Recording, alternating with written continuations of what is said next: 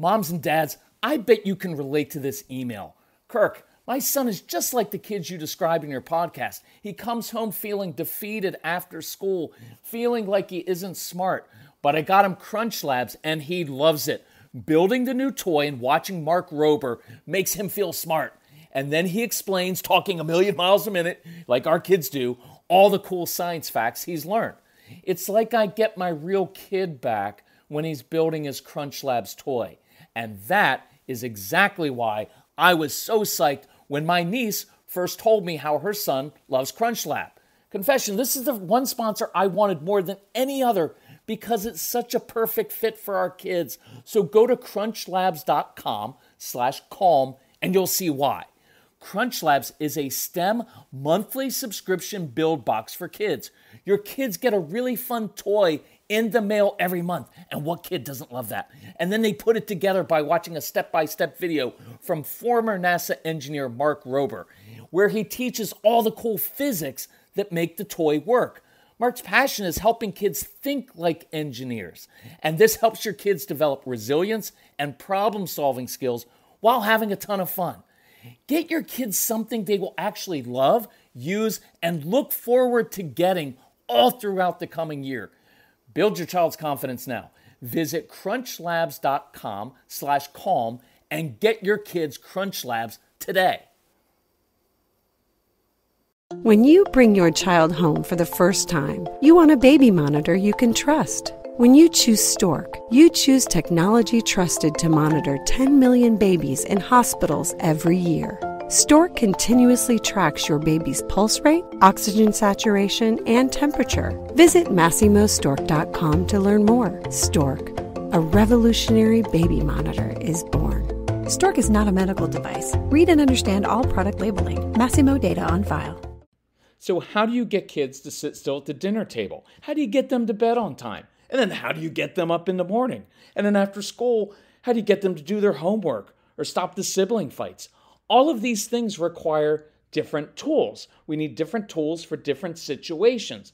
So imagine around your house, things need to be fixed. But if all you have is a hammer, well, you're going to make things worse and you're going to break things and make it worse off than it was before. You know the analogy I'm going for, right? Sometimes you need the hammer. It works. But sometimes you need a different tool. So on this episode of the Calm Parenting Podcast, I'm going to share 5 different tools to use for discipline and motivation that you can use every day in your home. And I'm going to try to make this very, very practical. So welcome. This is Kirk Martin, founder of Celebrate Calm. You can find us at celebratecalm.com.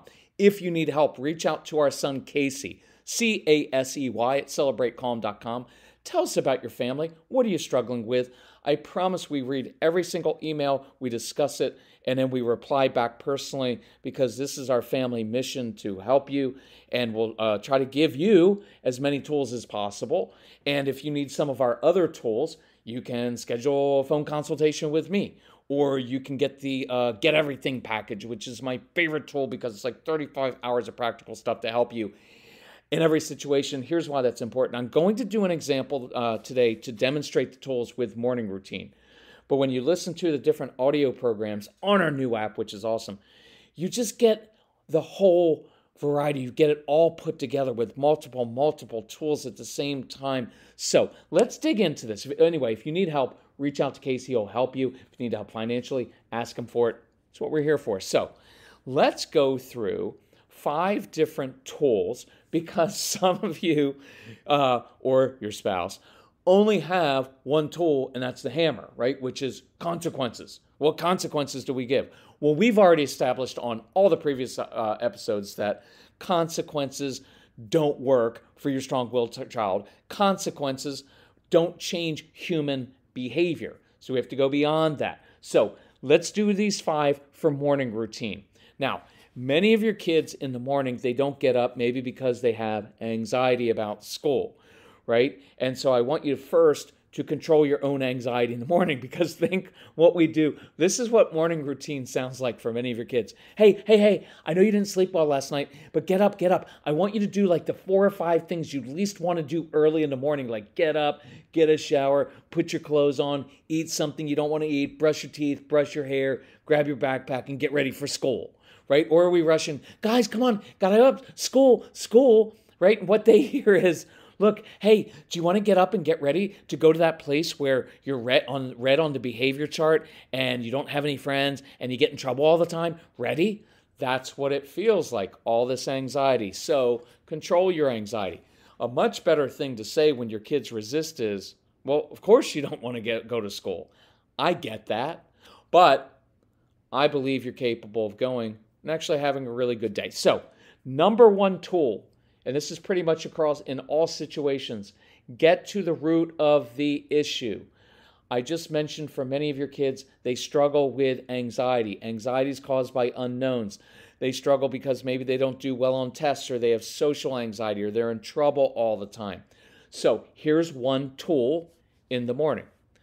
Let's go to that school, talk to the teacher and assistant principal, whoever it is, and say, hey, could you give my child a very specific job to do every day when they get to school? Because if a teacher or assistant principal says, oh man, Rebecca, I'm so excited. Listen, I need you here every day. When you get here, I'd love to have you here a couple minutes early if you can. I need your help. For a little bit kid, it could be like, could you move all the books from this side of the classroom to that side of the classroom? And then tomorrow, teacher just gives them the opposite job to move them all back. Many of your kids won't care. They just want the job to do. It focuses their brain on something they're in control of, that they're good at, and they know the teacher's going to say, hey, nice job, thank you. For older kids, I want to get to the school, and this could be the school, taekwondo place, it could be church, synagogue, mosque, whatever. I want to get other people using your kids' natural gifts, talents, and passions. Oh, I've heard you're really good at doing X. Could you get here a few minutes early and help me with that? That will help with anxiety. See, we're getting to the root of the need, and we're giving the child a tool. So number 2, let's talk about tools. Now, there are dozens, probably hundreds of tools in our curriculum that you will hear.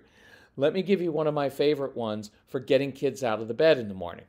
One of my favorite tools is the obstacle course. You've heard me talk about it. I want an obstacle course for your sensory seekers especially, and just for younger kids because it's fun. It doesn't have to cost a lot of money. You do it in the backyard, you do it in the basement, and you wake your kids up in the morning and say, hey, guess where I hid your breakfast this morning? Out in the obstacle course. And you get to go out and find it, right? I know parents always push back. Well, that's not practical. Yeah, it is. Try it. Many of your kids would love to eat their breakfast outside with the chipmunks while you're inside with the compliant children enjoying the peace and quiet. Look, the idea is it's a tool, right? When you come home from school in the afternoon, giving a younger child a treasure hunt, that's a tool that we use. In school, we use lots of tools, giving kids jobs to do, giving them the sensory strip that they can play with underneath their desk that nobody can see or hear, but it allows your kids to use their hands and fidget appropriately. That's a tool we use. Homework time tools, using music, letting your kids do their homework underneath the desk, outside, while you're playing catch, right? Those are all tools. So think of tools. Number 3, connection. Connection breeds compliance. Connection breeds cooperation. However you want to remember that. But connection is what we're always after. So let me give you 2 quick examples of that for morning routine.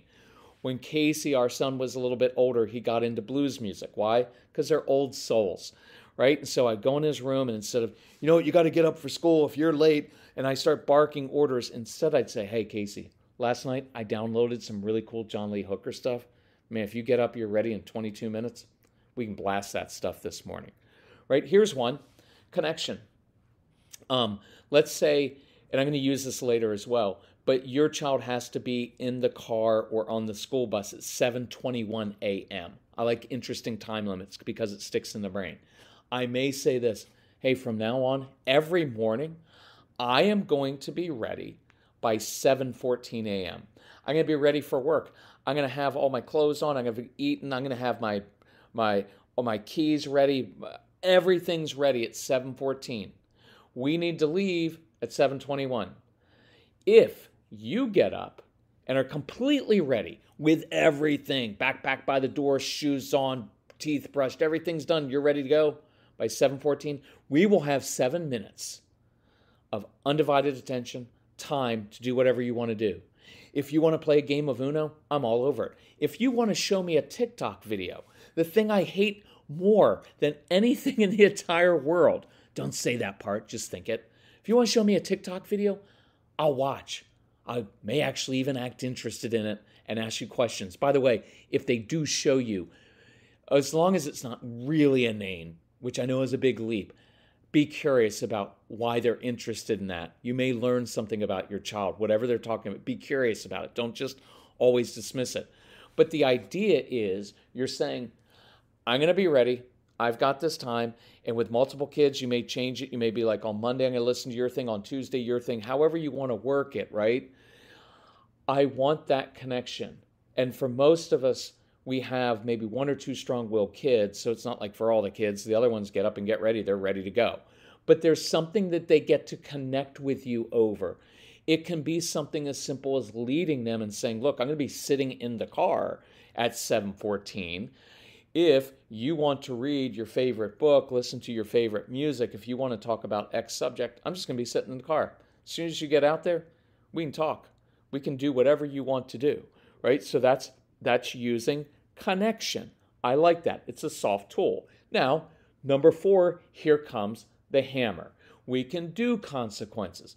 You know, hopefully from listening to the podcast, when I do discipline, when I do consequences like that, it's even matter of fact, I don't get upset. I don't make it personal. I just tell them this is the way I roll. So I did this one with Casey. I've done all of these with Casey. We did most of these with 1,500 kids who came in our home. So it was called Time for Time. Hey, Casey, here's the deal. Carpool, the car leaves every morning at 7:21.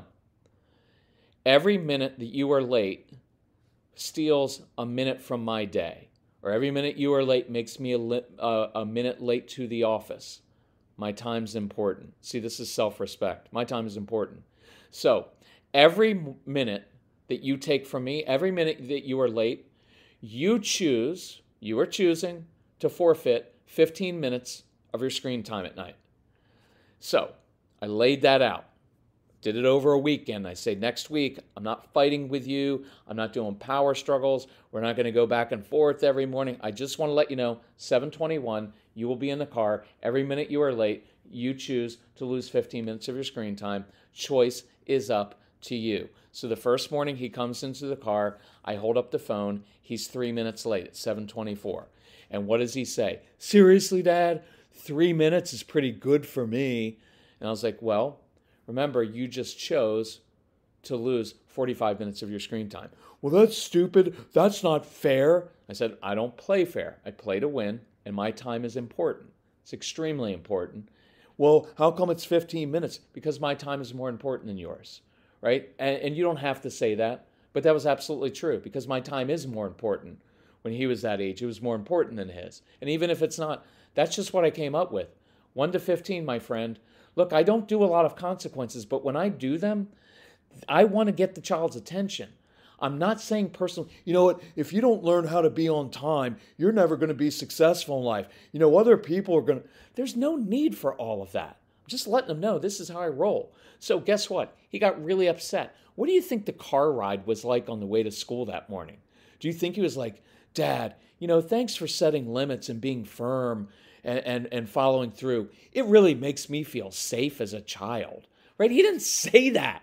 He was the whole way, I don't know where you come up with this stuff. This is stupid. You're supposed to be a parenting expert. I don't know why anybody would buy your audio programs. Right? Did I get upset at him? Inside, of course, I'm like, all you have to do, dude, I do everything for you in the morning anyway. All you have to do is be on time. It's not that hard. That's what's going on inside of me. But I don't react out of that. Because I knew he wasn't mad at me. He was mad at himself because he made a bad choice that cost him 45 minutes of his screen time. So we get to school, it's an awful drive, have a good day, Case, and he just walked away. And you can choose to get offended if you want. Well, he was disrespectful to me this morning. He didn't give me a hug goodbye. Well, he was mad at himself, right? I understand human nature. I didn't expect him to turn it off all of a sudden. And so I'm a grown adult. I'm not going to take it personally. Stop taking everything personally. So that night, guess what happens? I get home from work. I go into Casey's room. He's on his video games. So I popped in and I said, hey, hope you had a good day. Listen, just reminder, remember this morning you chose to lose 45 minutes of your screen time. So time's up. What do you think he said then? Seriously? I didn't know you were really going to do that, Dad. I'm in the middle of a game. Again, I just did what I told him I was going to do. And I mixed in different tools. We did the connection. Hey, I'll help you. You need some tools to get up in the morning? Of course, I know you don't want to get up and go right away to school in the morning. I get it. But 7:21 is the time, right? And so when you discipline, when you use the hammer, just do it like that and just be consistent. But I don't want that to be your only tool, right? That would be foolish in your home. We only have a hammer. What do we need fixed? Well, honey, I'm not sure the hammer is going to work for that, So here's my fifth tool, which is giving kids ownership. This is one of my favorite ones, and I love this example. I give kids space. I give them, look, I create a box for kids to live in, and this is a box that has very clear boundaries, expectations, and very clear rules, right? I'm very clear about that. It's not permissive parenting. I'm very clear about what I'm expecting. But within this big box, I will give you space and space to do things differently than I would do them as long as we accomplish the same objective. So my objective is you're going to be in the car at 7:21 or you're going to be on the school bus when that comes at 7:21. That's my objective. Now, I have a way that I want my child to get up in the morning.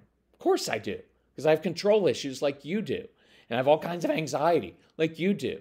But I have to control that, because unless I control that, I'm actually managing my child's behavior for him. I'm actually being responsible for my child's behavior. And you'll end up saying like, well, my child's not responsible for himself. Well, how can he be? Because you're always doing it for him and you're dictating exactly how you need it done because you have control issues like we all do. So ownership says, hey, and it may sound like this. Hey, Casey, here's the deal. I have one goal for you in the morning. It's to be on that school bus at 7:21. I don't care what you look like. I don't care what you smell like. I don't care what's in your stomach. If you're smart enough to wear the clothes to bed that you're going to wear to school tomorrow, that's brilliant. You can roll out of bed at 7:19, grab the Pop-Tart that you hid under your bed because I know you hoard food up there, and you can grab your backpack and run out to the school bus. You don't even have to have your shoes on. You're not going to die. You can put the shoes on while you're on the school bus. I don't care. As long as you're on that school bus at 7:21 and you made it, at the end of the day, you know what you're going to get? Fist bump, my friend. Nice job making the school bus. Now, inside, what do I feel like?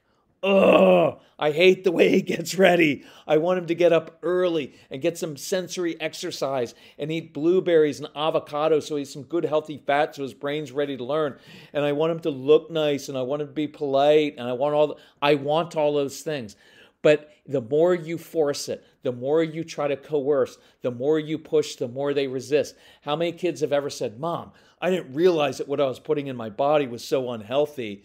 But now that you lectured me for 15 minutes and showed me the food pyramid, which is all wrong anyway, now I'm motivated to eat healthy. It doesn't work that way. You've got to give them some space to own it and figure it out themselves. I've done podcasts on this where you have to step back and give them space to step up. Otherwise, you will suffocate them and you will cause more resistance.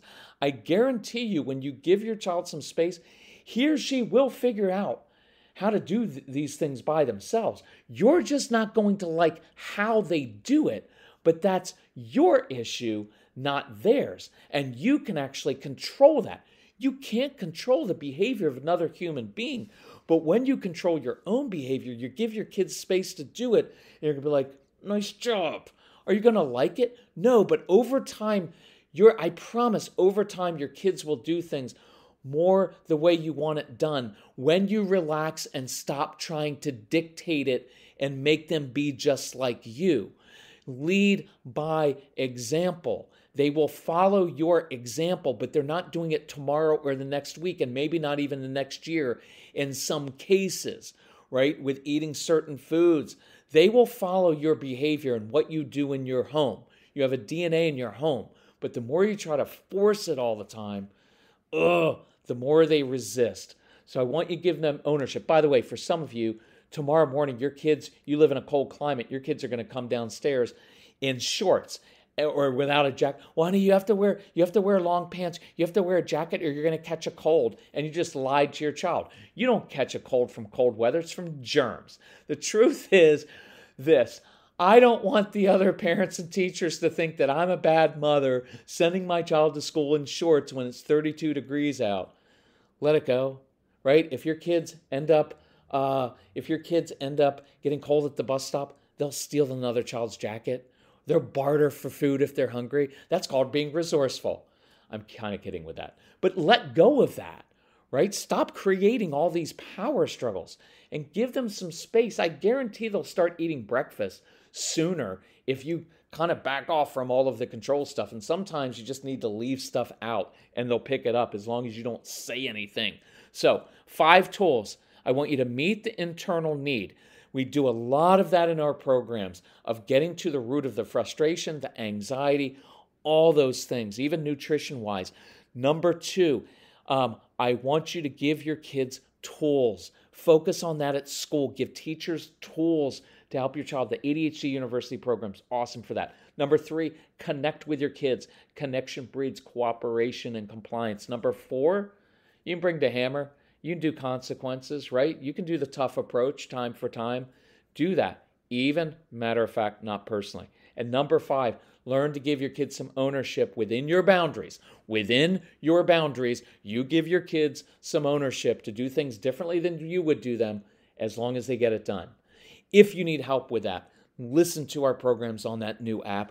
You can either get everything we have or you get the Calm Parenting Package. It's right at celebratecalm.com, or reach out to a phone consultation. That's on there. Or reach out to Casey, C-A-S-E-Y at celebratecalm.com. We'll help you.